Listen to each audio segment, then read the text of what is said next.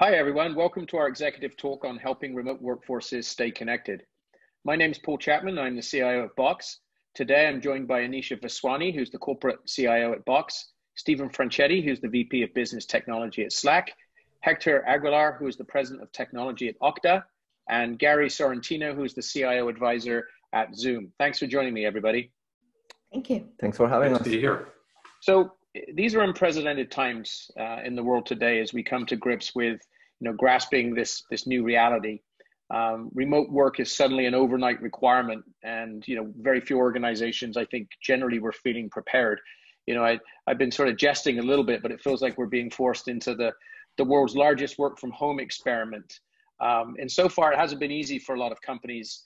And for some, unfortunately, it's also a wake-up call for organizations that may have placed too much focus on daily operational needs at the expense of maybe investing in a digital business architecture or a modern reference architecture, and some of the long-term resiliency plans. So today, we're going to spend some time digging into what we know is top of mind for every technology leader right now, and that's how are we helping our remote workforces stay connected.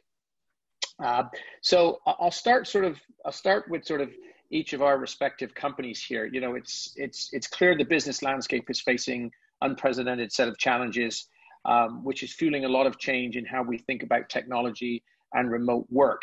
And certainly any service that involves communication exchange is seeing a significant increase in usage. So as technology leaders of companies whose services are in increased demand, what are some of the steps each of your companies is taking to support the reliability and scalability of your platforms? So maybe Gary, we'll start with Zoom, because I certainly know Zoom demand for Zoom services has significantly gone up in the last few weeks here. Yeah, so capacity means a lot of things, right? We're looking at the way that people are logging in. We're looking at time zones. We're trying to offset data centers depending on east to west and west to east, but also looking at how we're staffing the help desk and how we're staffing and how we support people, our own staff around the globe. So I think it's a combination of, yes, of course, the technology was always set up to handle more load, and we continue to do that, but it's all the things that are around it. It makes no sense if it's up, but you can't support people. So I think it's to provide that service when volume surge is not just about the technology, but also thinking about support, the third parties that we work with, to send mails and things like that, the many applications that we connect to, they're part of the ecosystem, and they all need to be at the same way. So I think it's a joint effort across the firm to make sure that, of course, the Zoom platform stays standing, but all the support organizations around it do the same. Yeah, agreed. Stephen, what about over at Slack? Yeah, no, we've seen certainly a kind of massive explosion in the usage of Slack really over the past couple of weeks, and it's indiscriminate when it looks at the different types of customers, whether large customers or smaller organizations. So we've seen about 2 million of an increase in connected users over the last couple of weeks, which is phenomenal when you think about that. So it's definitely put a wrench in the works when it comes to any of the normal road mapping plans that we had in place. We've really had to turn our attention to how do we ensure that we're supporting the customer appropriately as job number one. But our first concern to do that is of course with our employees and making sure that they're in a good place so that they can in turn effectively support our customers. And the way we've approached it internally is really in this order. It's been take care of yourselves, take care of your families, and then ultimately take care of the work. And when you're working, bring your full attention to it. And if you need to take additional time off during the day, then that's totally understandable, given that you might have 3 kids at home and you're trying to share the kitchen table with your spouse doing video conferencing. And it's a really tough situation to be in. I know this from my own personal experience of having made the transition. But really, in addition to that, it's not just about the technical aspects of business continuity. It's really about how do you set your people up for success such that they can support the customer effectively. Yeah, very interesting. And we're going to dive in a little bit on some of the cultural challenges and cultural considerations that we're now having to go through. To your point, technology is an enabler to enable people to work from anywhere. But then is the culture attuned, your organizational culture attuned to working in that style? Hector, what about what's going on at Okta? You know, it's actually pretty interesting because one of the things that we're seeing is that because a lot of people are working from home now, typically people will create multi-factor authentication policies that do not apply when they are in the corporate office. So now that everybody's working from home, we're actually seeing a huge increase in multi-factor authentication requests. So that's kind of one piece that we're seeing. I think in the last 20 days, we grew like 30% in terms of like people trying to authenticate using MFA. So that's good because we're trying to keep kind of the bad guys out of the corporate resources. But another interesting thing that we kind of thought that we were going to see an increase, but we didn't think that it was going to be so massive, is SMS. You know, one of the things that you can do with Okta is to use SMS or voice factor to get your MFA.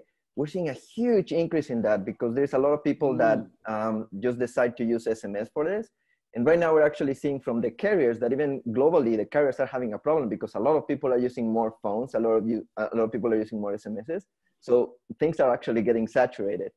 So we have been doing a couple of things. One is working with our providers, obviously, to make sure that we know that the SMSs are arriving to the end user, but also monitoring, you know, and I'm sure like a lot of Zoom, Slack, Box, and ourselves, and Okta as well, we're actually increasing a lot of the monitoring that we're doing into the service, just to make sure that we have the right capacity, just to make sure that we are kind of like trying to get ahead of what is happening. And so we're seeing great data and a lot of usage of our platform, and especially in the Yeah, fascinating. And I know we'll touch on some of the security and risk aspects that we've seen that have emerged from various other conversations that we've had. It'd be good to get your perspective on that as well. Anisha. Yeah. So with Box, I mean, you know, our mission is to power how the world works together in good times, but we certainly take it very seriously in times like this where we know customers are relying on us. So from a Box perspective, you know, the product and operations teams have been hyper focused on making sure the system and the service continues to be available and reliable. The other interesting thing I think we see is in times like this, unfortunately, in chaotic times, you see a lot of bad actors spin up and try and take advantage of the situation. So we're also making sure our customers are aware of some of the security capabilities we have in the product that can really help secure some of their content, some of their most critical content. And then I think, thirdly, you know, we want to take away the friction of from users who are trying to figure out how to use Box to now suddenly support 100% remote workforce. And so we've taken away friction in terms of overages and you know, having to deploy seats so that people are just able to get their work done in this environment. And so we're hyper focused on just supporting our customers and making sure they're successful as they transition very rapidly, in some cases, to having to support a completely remote workforce. Yeah, and I think that's certainly something that when you say rapidly or quickly, I remember just 3 weeks ago, I was having conversations with some other technology leaders, and we were talking about what looked like this sort of creeping up on us, working from home that we might have to do for a particular office or something. You could just sort of see it was creeping that way. And we were doing A/B testing on our network operations center, our security incident response center. We even made the suggestion that maybe one day the following week we would close down an office and see what would happen when everybody worked from home, how we would function and be productive. And I think literally within 96 hours of that, we'd shut down our London office, we'd shut down our Japan office, we'd shut down our New York office, and then 24 hours after that, we'd shut down our main headquarters. And so it went from being proactive to reactive. And I know many other companies that were working on making sure they had capacity. I've spoken to a number of customers that are companies that they may have had a remote work policy in place for a subset or ad hoc set of employees. So they might be a 5,000 person company, and they had maybe capacity to handle 500 people working remotely, and overnight they had to go to 5,000 people working remotely. So I'm you know, at Box, and I'm sure, you know, similar to your companies, you know, we're all sort of born in the cloud, growing up digital companies. So we have a sort of modern architecture that allows our services to be almost a work from anywhere, any place, any time. But have you been spending time with with customers and other technology leaders, and maybe in you know, we have different blind spots inside our own organizations. What considerations for enabling remote work quickly? You know, what have you learned as far as how well prepared you were, and maybe how well you've prepared some companies that you've been talking to were? Maybe Stephen, you want to? If you don't mind, I'll just jump in. So at Zoom, Yeah, we mostly worked from home. So from us, it was kind of easier because we had the platform, and to send people home was a little bit easier because traditionally a lot of people work from home all the time. But to that point, we've been talking to people for the last 6 or 8 months about that new virtual worker and how to make the new millennials and Gen Zs happy at work. And a lot of that was they want to work from anywhere at any time and be productive. And then overnight, they're working from anywhere, anytime, and they're being productive. And so that whole culture got thrown upon us as we were trying to meet this demographics maybe halfway. And you're absolutely right what you said. Most companies we saw, they're prepared for what I call remote access. That is Sunday night, everybody's doing mail, right? Monday morning, I got to come in late because the kid I need to go to school or something like that. Maybe take a semi-sick day home or something like that, or work from home. All of a sudden, we went from that work from home community to those virtual workers where 100% of what they do has to be done from home. And we've been working with companies just all over the world on how to support that. There is no one at the office to call up and say, hey, I'm home. Can you print this for me? Right? No, I'm home. I need to figure out how to do that. And so that whole trying to figure out where the new culture was going, this is a great test for the new culture. Yeah. Stephen, what about over at Slack? You know, one of the things, you know, we're sort of, I guess, in some ways, we're a little insulated from some of the complexities that manufacturing and physical supply chain companies have. But I've been talking to a lot of those companies and getting a lot of different feedback. But we are finding that even in organizations like ours, where the virtual supply chain still can have some weakness in it. I mean, we uncovered that one of our third-party offshore providers that does a certain set of business services for us, they work in what we call a clean room environment, and that's a very controlled workspace. And when that environment closes down, it's not a case of just working from home, because the clean room environment that they work in today, or clean office environment they work in today, breaks, and that could potentially create risk or security challenges for us. So having to think through that has been something that kind of caught us a little bit by surprise. We hadn't thought through all of the sort of partners and sort of sub-processors and things like that. Is anything, Stephen, you're running into over there on your side? Yeah, I mean, I suppose it's good news, and there's certainly a set of challenges. I think the sheer velocity that we were all thrown into this took us all by surprise. And I know you were telling your story about Box. We had a similar story at Slack, where we were planning for something like this, but you never really know what it's going to be like until you step into it. And this one hit really, really fast. So it's certainly unprecedented. I think the first consideration to your earlier thought is reducing the friction for employees is number one as we transition to working remotely, and as much as possible make their experience as consistent as possible regardless of where they work from, whether they're working from the corporate office or working from home, or even on their mobile device for that matter. And so our philosophy really focuses on, as you called it, that modern architecture. We have very much a cafe or sort of zero trust model in place with our architecture. So you don't have to log on to a VPN to get into the corporate network to access the tools you need. And we're seeing more, companies move away from the sort of traditional firewalled off networks, which create a lot of friction for remote workers, clearly. And then it's about the systems and technologies that you choose to run your business. And of course, for us, we're choosing SaaS partners like Zoom, Okta, and Box that provide that seamless experience regardless of where you're using the service from. So with that, it's kind of the sort of central design principle. Clearly there's other challenges outside of that. The actual shift to working at home has been relatively smooth for our employees. But you talked about some of the supply chain issues. Laptops is the classic one, delivering laptops depending on where you are in the world, potential supply chain issues and logistics issues associated with that. So we've certainly seen some of that.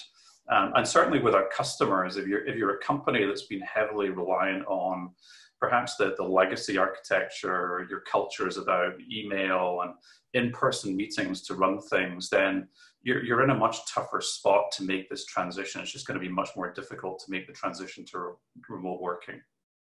Yeah, certainly that's been made some companies nervous, is that they may not have grown up in a work from anywhere type of culture. Right. And you can speed some things up.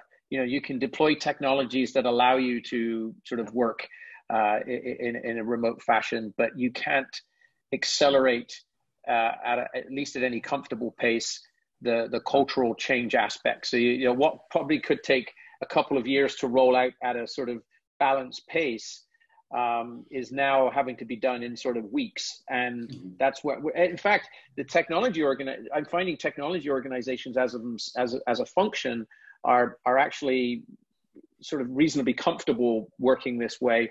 But the HR organization that's used to onboarding people in a physical manner, that's used to, handling physical, I-9 documents and things like that. It's definitely a lot of challenges there.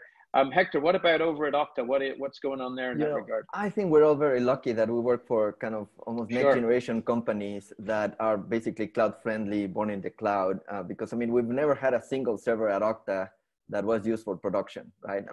We've always been kind of really supporting Okta remotely, right? And so engineering actually we have a no meeting day on Thursdays. And so most people actually work from home on Thursdays, but it's kind of a very different thing to work one day where you're not going to have meetings versus having to work all week with like a ton of meetings using Zoom, and then communicating via Slack and accessing files via Box. It's definitely an adjustment. I think for engineering, it's not so much of a big change, but you're right. There's people like, I don't want to say other organizations or other inside of Okta, but yeah, where you would send them a Slack message and they would reply via email, and that has to change. So culturally, I think it's part of the technology is there. And I think, again, we were very lucky that, we have Okta connecting everything. We have Slack, we have Box, we have Zoom. So the technology is there, but it is still an adjustment, even when you have like, I don't know, 10 meetings in a day, and you're moving from room to room, maybe kind of going, walking a little bit, that's actually good for you versus being sitting in a room, like with 10 hours of Zoom conference. That's actually takes a toll on you. And so we have been asking people to just finish meetings like 5 minutes before the hour so that they can actually just walk around, just like drink something or move, because it was definitely an adjustment, even for engineering that, we used to work from home at least one day a week is different. And the cultural thing, the cultural aspect of you have the technology, but you need to make sure that you train your users to use it. Even little things like, how do you start a Zoom and how do you kind of customize your background? And all of those things that are just important to make sure that people stay connected. And we've been doing a lot of virtual kind of happy hours and virtual meetings, virtual hallway conversations, just so that people keep that kind of engagement that you need. And it's funny how much you miss it after like 2 weeks of just solely working from home. Yeah, there's a question that came in into the chat here around tips and tricks, and so I think we'll definitely start to share some of those in a few here.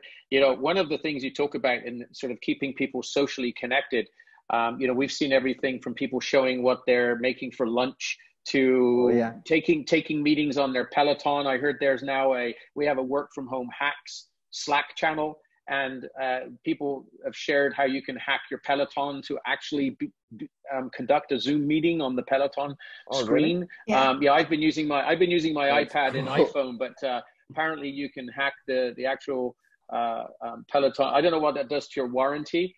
But there's also there's lots of different things going on there. And Anisha, maybe you could share a little bit, because as Hector was talking about moving from room to room, we have actually seen an increase in break fix requests Yeah.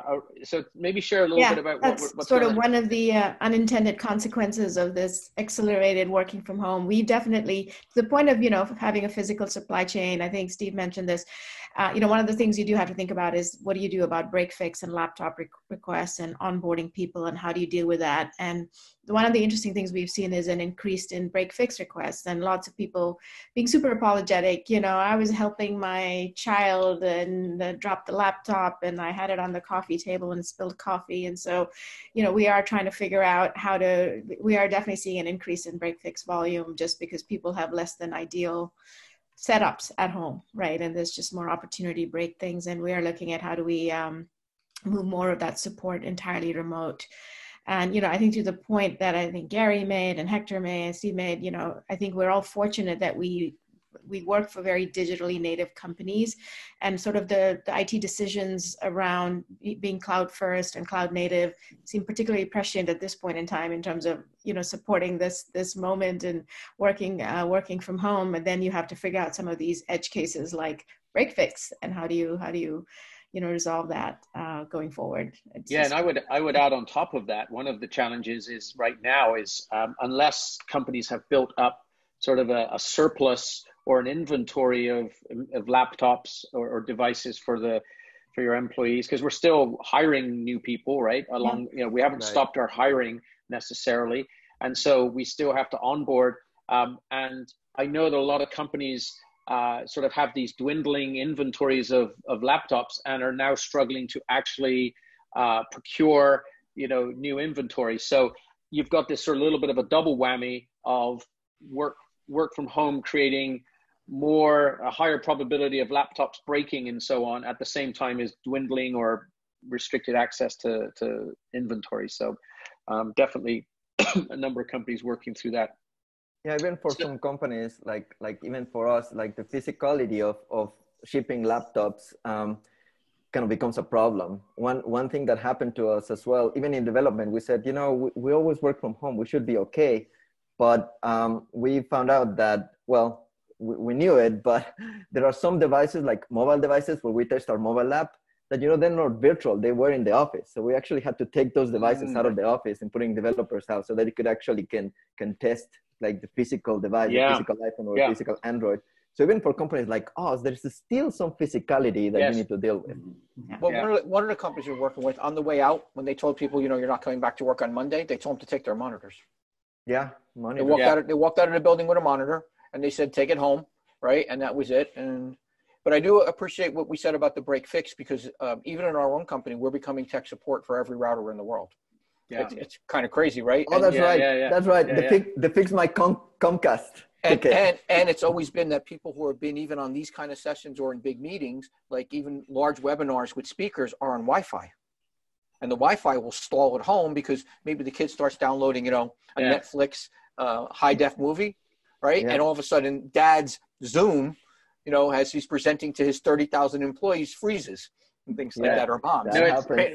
It's a good point. I actually I started using the term the Box IT Geek Squad, because we're actually feel like we're doing this B2C model of, as we run into experiences like this, we're helping people tune their home network, their ISP, it's like, yes, you've got 50 video cameras and 3 other Zoom conferences going on and a bunch of Netflix streaming. It's like, you're going to have challenges. So those types of best practices are emerging as well, for sure. Yeah.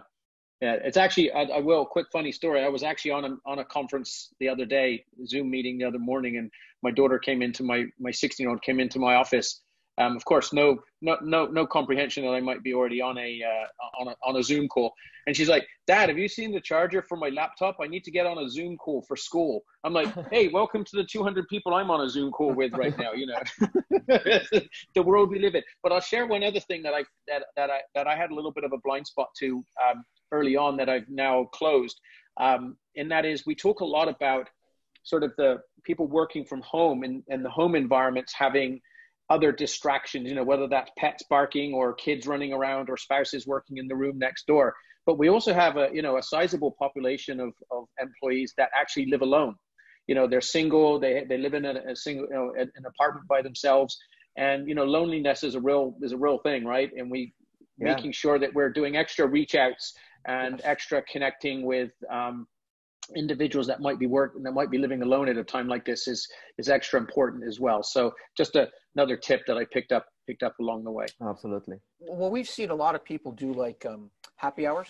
Yeah, I was just going to say that. Yeah. Me and my friends, we used to meet in New York, for a glass of red wine. And we decided that we moved those to Zoom. And every Wednesday night, 9 o'clock, bring your own, right? And so we've seen a lot of those. Zoom started doing open mics. We just start these big webinars, and anybody who works for Zoom can get on and just talk about anything that they want, just for some of the people who are single and at home. That's cool. Yeah, I think that's super important. The point about, well, we're using all these technologies to enable work for sure, but it is also a way to ensure, checking in and ensure well-being and also continuing to create community and culture, right? We've done that through Slack and all our fun channels. We have the work from home lunch, and who knew Boxers were this creative about the lunches they make, but there's been some super creative things there, whether it's the remote work from home hacks channel, whether it's the virtual, Paul's hosting a virtual bring your own beverage meeting today, in fact, to do exactly that, right? And so it's certainly an enabler, not just of work, but also of continuing to maintain community and culture, I think, at work. And What we did. People are getting super creative. I got to tell you, I was on one call the other day at 11:30, Uber Eats. They sent me a voucher. I ordered, and lunch came at the time lunch came for everybody else. It was actually pretty cool. Right? Yeah, I think Okta just creative, right? Yeah, I think Okta for your upcoming conference actually sent out something similar to conference attendees, that there's a Grubhub or something. Right. This was a conference actually, right? Yeah. There you go. Yeah. Another thing that we did is we did a virtual happy hour where it's like bring your own drink, but also we did a little bit of a contest with Zoom, and we said, okay, best background. And so people got super creative. They had props, and then we picked kind of the top 10, and then we actually did a poll on Slack, and so people could vote to see who was getting the award, and that was super fun. And it's it definitely helps, get people connected. So we're planning on doing it probably every other week. Awesome. Well, talking of super fun, let's transition to security and risk. Oh boy. So I'm sure this is something that we've all experienced and are experiencing, especially our customers are experiencing this, is that responding to a crisis does not mean, security threats are any less pervasive than they ordinarily are. In fact, we've seen an uptick in COVID-19 malware attacks using bogus news articles, malicious emails, fake real-time COVID-19 maps, things like that. And actually, we were just, as I mentioned earlier, looking at some statistics that we've gathered now over the last few weeks, and we have seen a significant increase in malware attacks and spamming. Of course, everybody's spamming on their COVID-19 stuff, and we're definitely seeing a huge rise in sort of inbound email and a rise in emails that we're blocking. So this is where having services like sort of Malwarebytes, Proofpoint, things like that are very important at times like this. And so it'd be interesting to know from the panelists, anything you're doing differently or need to do anything that is different in regards to security and risk. We obviously, all of our companies maintain a very high bar for security and risk posture. And to the point earlier where we talked about companies moving very quickly, I think that if as companies deploy or look to modernize their architecture to allow this work from home environment, if you don't think through the architecture correctly, then you can create actually a lot of holes in your environment. And actually, it was interesting, Hector, when you're talking about multi-factor authentication, Stephen, it's a good example of where, as companies roll out Slack and Box, we highly recommend, almost make it mandatory, that they should turn on the native integration between the two services so that you maintain security integrity with who has access to what across those two services. This is where the best of breed and the interoperability of our architecture really starts to pay off, because you're at the same time as enabling quickly, you're not creating these security risks. So anybody want to take a run at what each of you are doing there? Well, maybe start with Hector. Yeah. Yeah, certainly multi-factor authentication. We're actually, I think we even have kind of a page where, you know, any company that wants to enable right now multi-factor authentication and Okta can do it for free. Because we do believe that multi-factor authentication is going to be super important right now during these times. As you're saying, we're seeing way more phishing attacks and people taking advantage of this situation.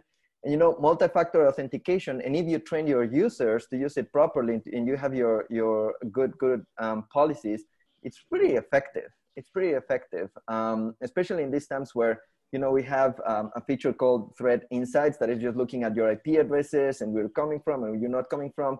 Even in these times, you know, the machine learning, it's going to automatically learn what your IP address is for your house, and it's going to know that it's a good kind of low risk attempt versus all of these attempts that we're seeing from random IP addresses all over the world. So, I mean, our recommendation is definitely multi-factor authentication, definitely having policies where you can have multiple of these, and to improve at least the authentication to these services. Yeah, and I would agree with that from a Slack perspective. I don't think we're doing anything differently.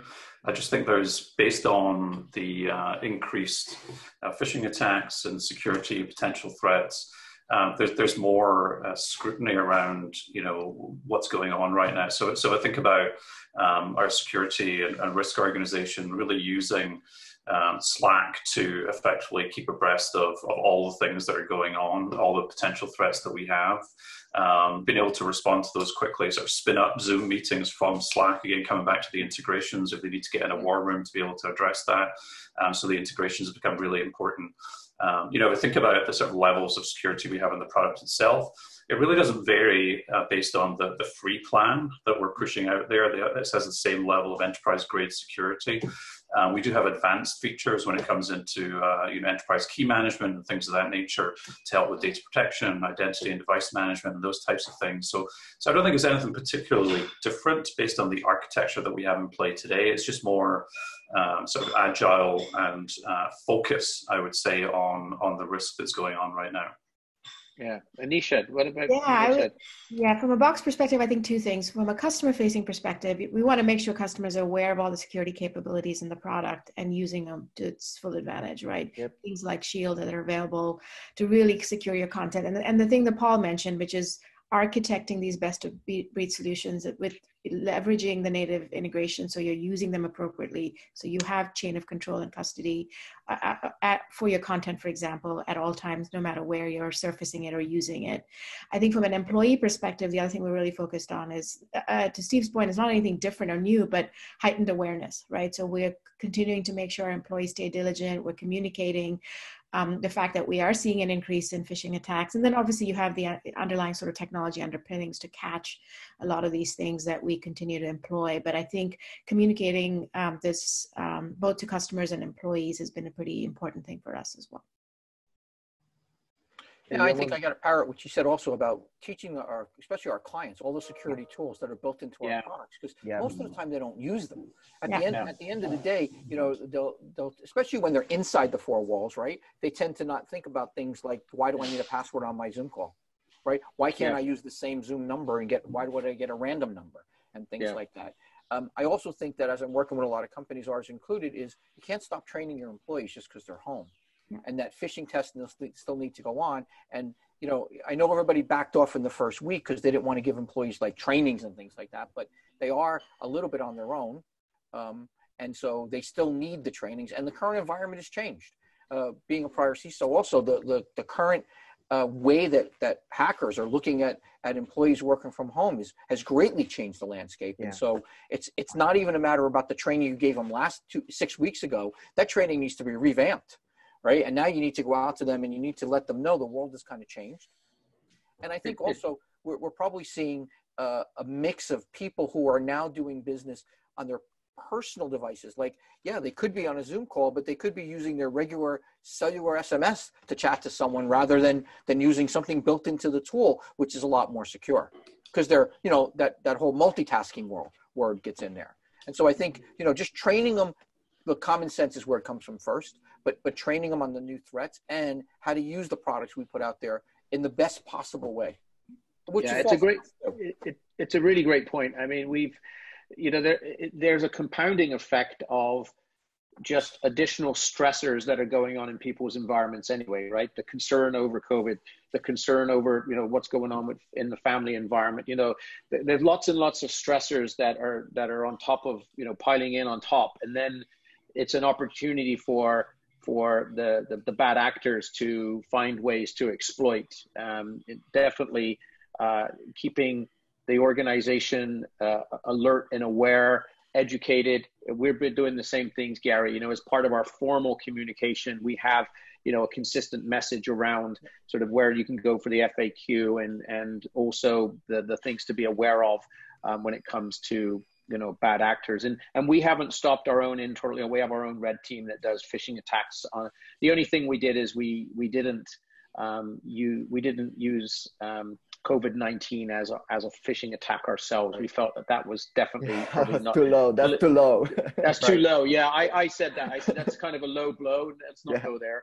But tax season is upon us. Maybe that's when we can use. So or just work from home tips, right? That's always good. We have that as well. Yep. Work from home tips is everyone's clicking on that. We have a good. I think. Yep.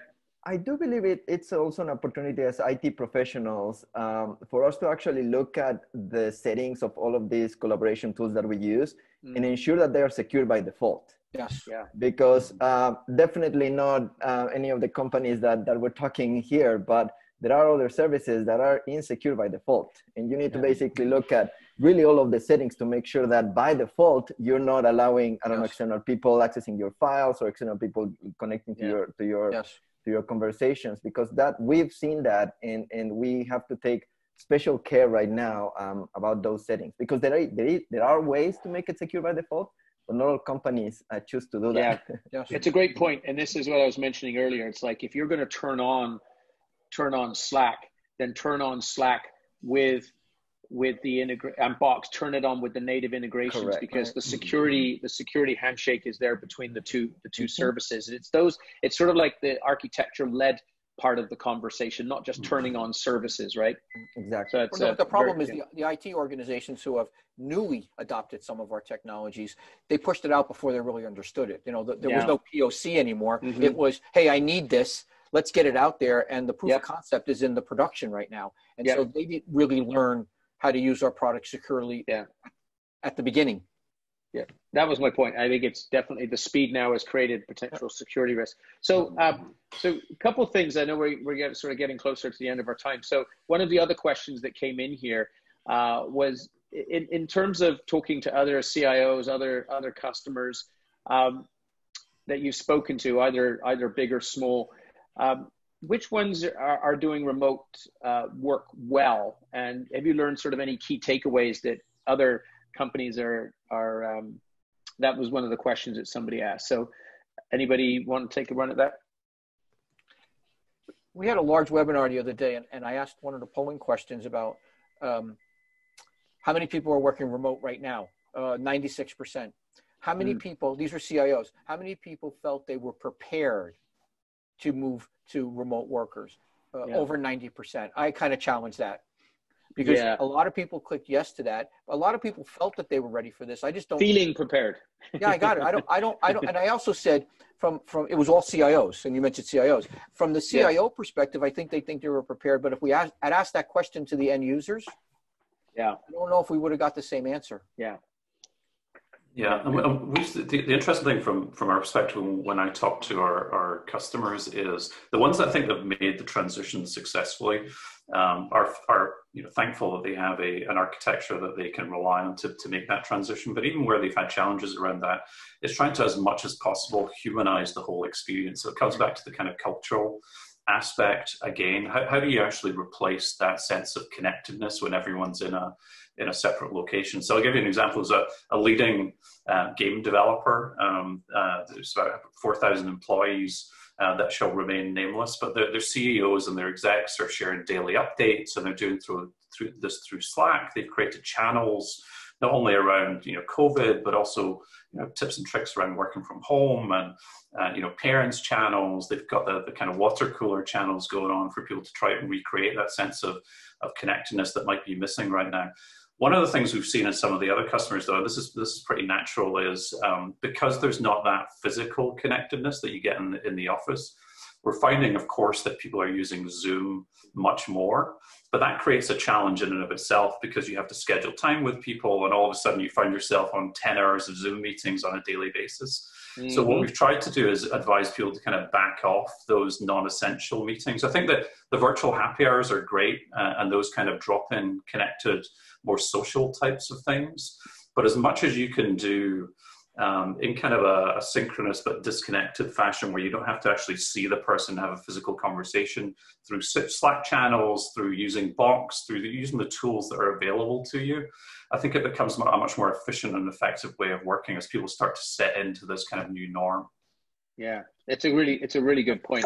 For some reason, it just feels like my days are really, really, really, really long.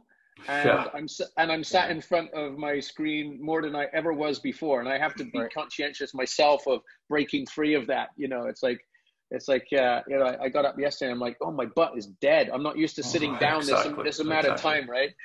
Exactly. Yeah. What a question?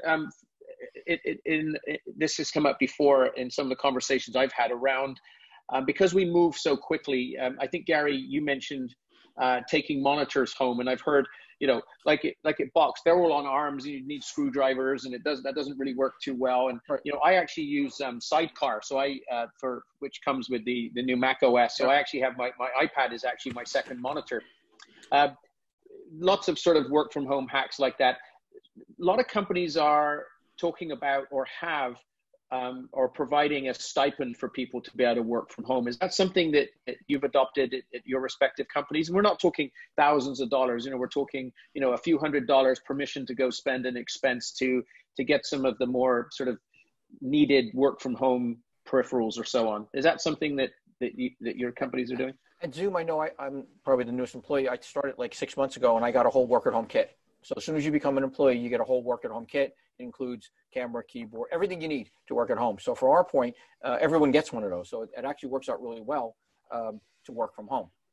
But it is part of the fabric. But you're absolutely right. I worked with the companies the other day, and they were thinking of like a $500 stipend or things like that. You know, the executive levels that we normally deal with, they just send equipment home to them, right? But at the employee level, they're thinking of a stipend.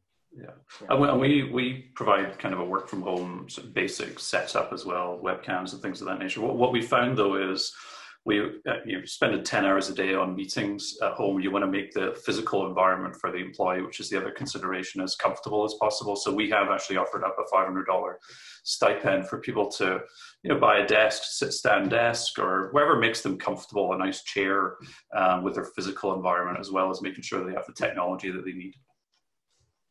Yeah, similarly at Box, I mean, we decided to do a stipend as well, and it was the needs are varied, right? Some people need a desk or a proper chair. Some people, depending on the work they do, really wanted a bigger monitor than trying to look at a laptop screen. So we've done something similar just to make sure people are set up for being able to work from home for a protracted period of time. Yeah. So, you know, the reality is that we do have offices, but, you know, I think we're all open to having people work from home and remote employees. So we were kind of in the middle of kind of trying to support more the dynamic work environment where, you know, by default, people are going to be working from home. But during these times, I mean, you can expense your monitor and we'll pay for it. That's fine at Okta. But one interesting thing is that there's different setups between different teams, because obviously the technical operations team, they're used to like having 3 monitors and the super expensive keyboard and nice ergonomic mouse. So we're basically also kind of prioritize whatever the technical operations team needs, including even kind of machines or anything that they need just to be productive during these times, as if they were in the office. Yeah, and I think this is certainly something that's come up as part of a number of conversations I've had. When we say at these times, we don't know how long this is actually going to go on for, right? This could be weeks, this could be months, this could be weeks, and then there's a break, and then we have to go back to this situation again. And how prepared are we? What have we learned, and so on from each of these, you know, during this period? And, you know, to your point, we shouldn't be looking at short-term Band-Aid investments here. These need to be, I've known some, you know, I've been talking to some CIOs that have said, look, something that's really important to them right now is that, you know, vendors or partners are actually being real partners. You know, this isn't an opportunity to hold people to ransom or to sell more. This is really about, look, we're all in this together. And we're all, you know, we're all looking for the you know, mutually beneficial outcome here. And the interesting thing is there are some services that I've heard, none of them on this call right now, but that have been having some stability issues, and we have to be able to trust in these services at times like this. And you know, when the dust settles, you know, some of them are saying, look, we're considering moving away from this service because it just wasn't reliable enough for us during this period of time. We've actually been in pretty good shape ourselves at Box.